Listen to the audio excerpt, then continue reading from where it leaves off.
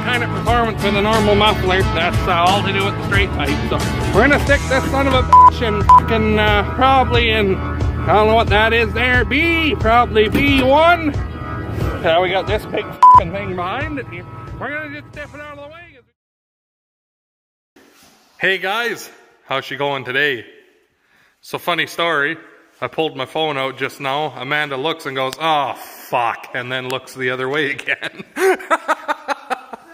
What's wrong, hon? What's the matter? Anyways, so it's pretty fucking gross. Yep. Amanda's just cleaning the inside of the cab out on the 4020 here of Uncle Henry's. We're done everything we had to do last night. Dad and I put a brand new tack in it. Ordered off of the eBay, and it's got the proper green and red on the indicator instead of just being the white line on there, so that's kind of nice. And it was 150 bucks instead of like 1100 that John Deere wanted, so anyway, one of you guys was asking if I could show the heater setup on this tractor a little bit, and I said I could. So the heater down in the corner of the cab here, it's just a simple 3-speed heater. Came from Princess Auto. I think Harbor Freight is what you guys call it down in the States. So there's just 2 coolant lines in and out. They ran it through a hole here. And it's kind of hard to see now with the hood on, but they've just got it tied in. They tapped a hole in the water jacket there and then put a fitting on it to turn it on and off, and that's what feeds it. And then the return side of it, they tied in right here with a plastic fitting. This isn't how I would have done it, but this is how they did. Whatever.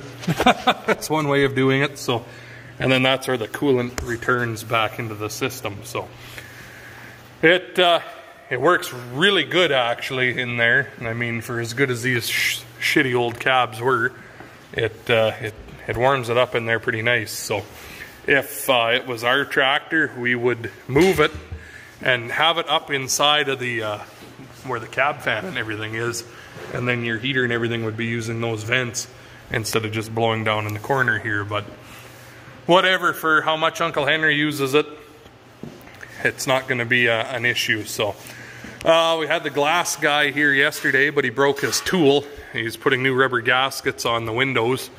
See, the front one here is ready to come out basically, and then same with this back window, it's all coming apart. So he's got to do the front window and this back one yet, and this one here, but he got that one done. These front window seals are in good shape yet, so we're not going to worry about them. But yeah, today's going to be a 40-20 party, I think. So I'm going to run a cord outside here and plug in this other 40-20 across the way here. It's here for a paint job from Foam Lake, so we're going to get that in here and start on it. And our 40-20 has to come back in so we can finish the lid on the battery box. It got kicked out early because we had to bring this in since the glass guy was coming yesterday. So anyway, that's what's going on today. Yeah, kids are cleaning the floor. Bring you back in a few. Yep. Daddy, what is? What? So I just cleaned the floor in here. I should have done it before, I guess. You can kind of see where I couldn't get real good though. How dirty that was. I just done it real quick because I mean this is kind of wore out crap in here, but whatever. It still looks good when it's cleaned up a bit. I just use this. Fuck, does it work good. You scrub the hell out of it, and then I just suck it up with the vacuum after, and it strips the stuff right off of there. Man, does it do a nice job. That's what I use in the 4440 and the 46 and all of them to clean stuff up. So just done a real quick go on this because, like I said, if I clean too hard it might disintegrate. So I just done the main area here and by the clutch. So helps a bit cleaning her up, that's for bloody sure. So anyway, I'm gonna run some cords out to the tractors now. Well, it's quite a bit later on in the day here, so let's see what this girl has to say. It's been sitting here since, fuck, I don't know, October.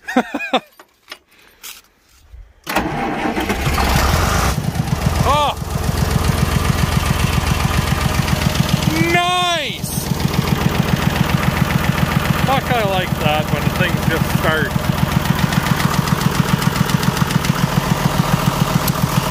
Hey. We'll roll all that up in a second here. See if we're stuck in the fucking snowdrift now. Might have to dig our way out.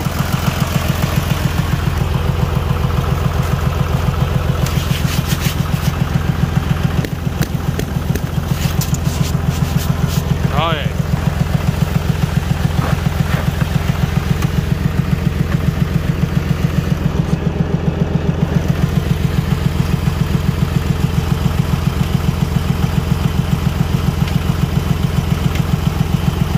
Ooh, buckets froze down.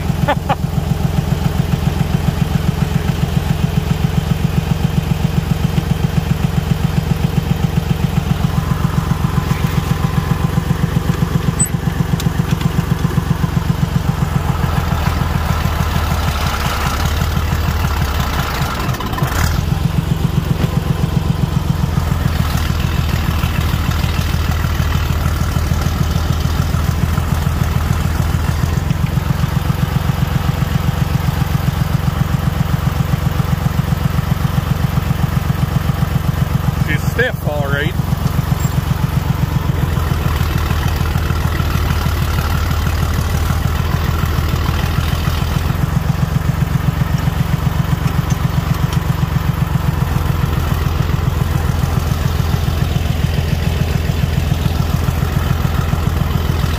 There we go.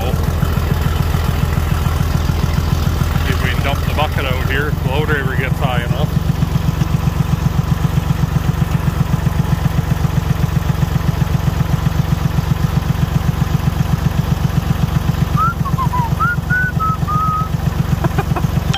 Hey, anyway, I'll bring you back, I guess, once I get out of the snow. There. 140/20, 240/20. So, this tractor here, the gentleman is from Australia, but the tractor is from Foam Lake, which is a long fucking way from here yet, just the same. But he would like to see it get painted.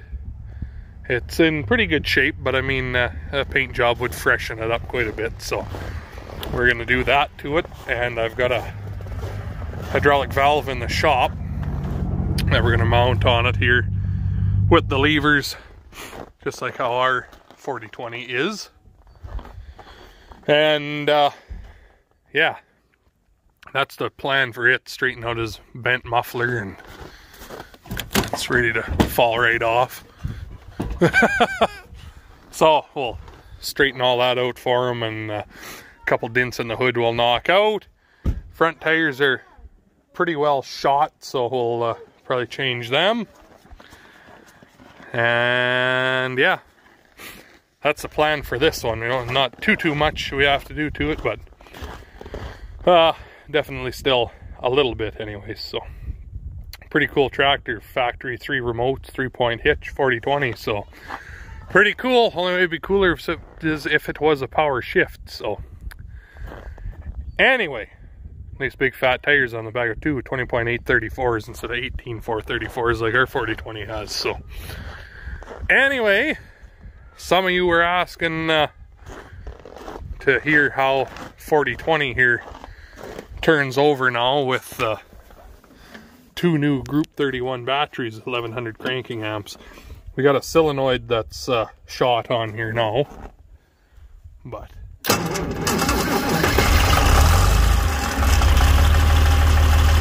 fires right off.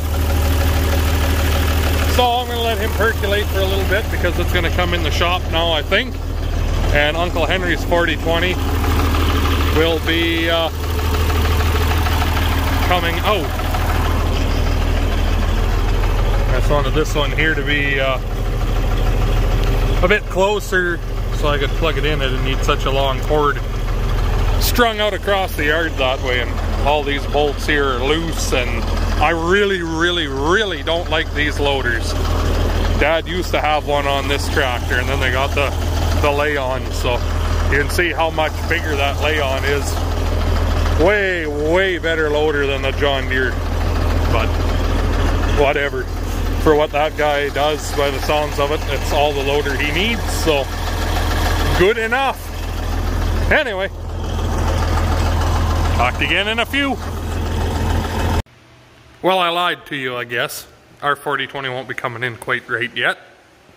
Uncle Henry just keeps bringing over projects. So he brought over these 2 mirrors, and he'd like us to put them on the cab here somewhere now.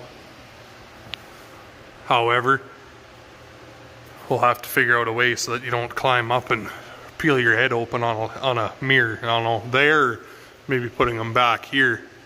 As long as they're out far enough, that should still be all you need then. So, I don't know. We'll figure it out, right? Boy, you say a lot. Anyway, so I guess that'll kind of put a dampener to that real quick here. Whatever, so minor details, I guess. But I guess that's where I'm probably going to leave you for this video. I don't have too much else to talk to you about. Wanted to do nothing but a 4020 episode and show those couple of things there, like the heater and how the tractor starts and whatnot. Some of you were requesting. So anyway, I guess that's where I'm going to leave you. So thank you much for watching. Make sure you hit the like button, comment, subscribe for more, and we'll talk to all of you in the next one.